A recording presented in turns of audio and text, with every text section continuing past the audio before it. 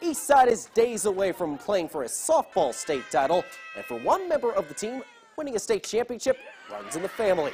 Grace Kreischer's mother, Kayla, was part of the 1998 team that won Eastside's first softball state crown. Now Grace hopes to be next in line to bring a championship back to Butler.